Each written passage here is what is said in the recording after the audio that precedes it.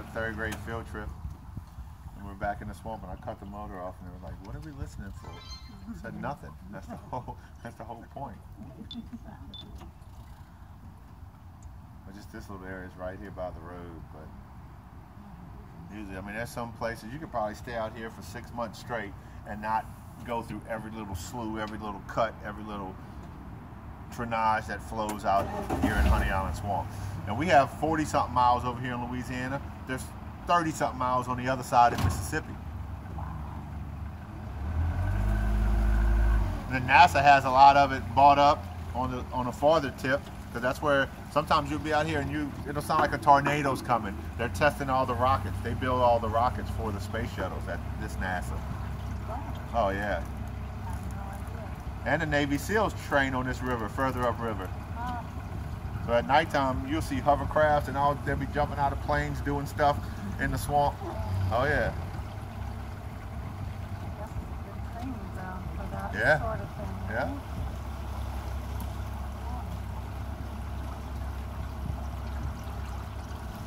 We'll do a Cajun pinata. Slap this tree right here and see if we can make it away before we get stung. I like the Mexican ones better. Stick with the Mexicans. Cajun pinata. That's what we used to do at kids. Ray want to go slap it with a stick. See if we can get away.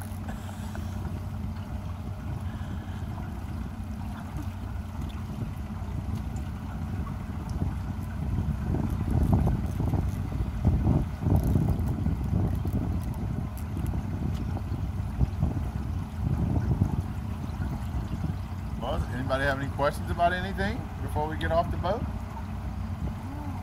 Does the swamp kind of look like what you thought a swamp would look like? Better? Worse? Better. Better. And I'm coming back in April. I'm coming back in April. Okay. You I'm know. telling you, you're gonna, and just keep your pictures and then kind of compare them. Yeah. Put your little collage, put your the ones you get from November and the one you get from April, and put them side by side, and you can be like, geez, that's different. Crawfish for 10 minutes, put the salt last, right? A what? Crawfish for 10 minutes, put the salt last. Right. Got it. Not last, right when it's boiling. Don't put it in first. You don't want to mess up that sack of crawfish. Huh? Your boiled seasoning. You can put all that in. What are you talking about? Just your Salt salt. in it? I don't know Yeah, there's some salt in people it. just, not all of it has salt in it. Oh, okay. You're confusing.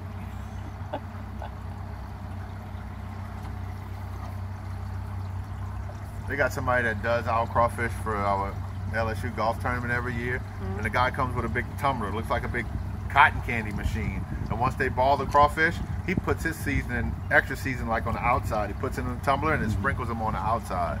You want to talk about good? I was like, holy.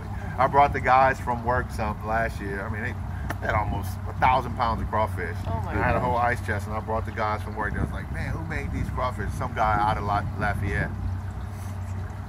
So is there ever going to be like a crawfish like shortage? Like, you know, I doubt it. I mean, they're just a crustacean, and you'll see one crawfish. Like we saw a couple the other day that we picked up.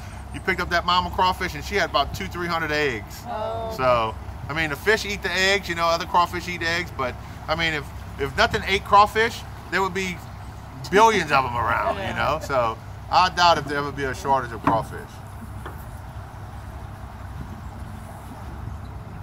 And it's managed. That's why they have seasons. That's why, Yeah. you know, it's regulated. Yeah. And that's why they have farms. The scientists know all the little ways to, you know, how to make the crawfish reproduce better, the way to keep them around longer.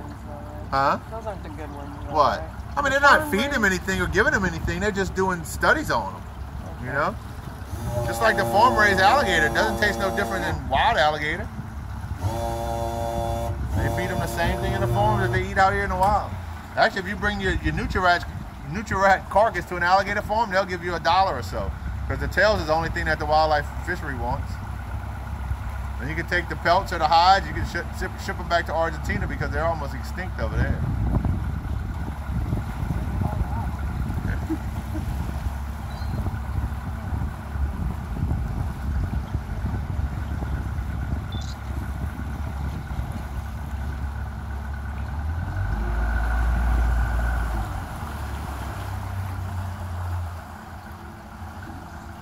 What I also do, I take about a cap or so of vinegar and put in there. That keeps it from sticking to the shell also. Okay. Oh, kind of like a hard-boiled egg. Uh-huh. Kind of like a hard-boiled egg. Yeah. You can do that or put it in ice water. Ice water, put a little vinegar in the ice water. Yep. I mean, there's all different types of techniques you can, you know. I mean, I'm sure nowadays you can Google anything and find out anything, so or YouTube it. Yeah, some knowledge though. Yeah. Right. Yeah. Good stuff. I don't want to get a big old sack of crawfish and ruin it.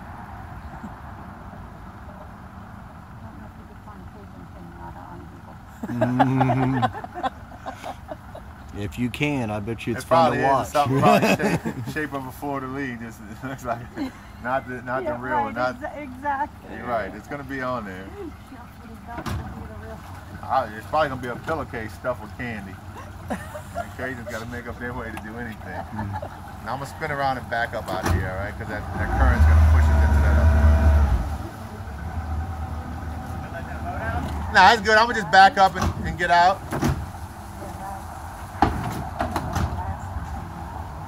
I find this a little bit easier than banging them up sideways.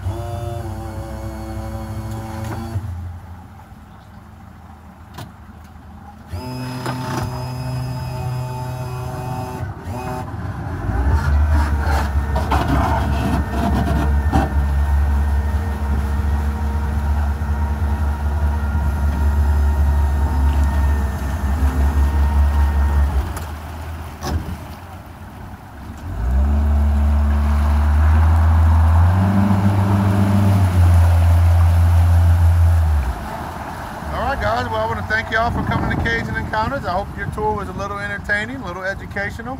If you have any good pictures, any comments you'd like to make, good or bad, send them in. The boss loves the feedback. If you have any family or friends coming to the New Orleans area, send them out to see us because all our revenue here at Cajun Encounters and the city of New Orleans all comes from tourists, okay?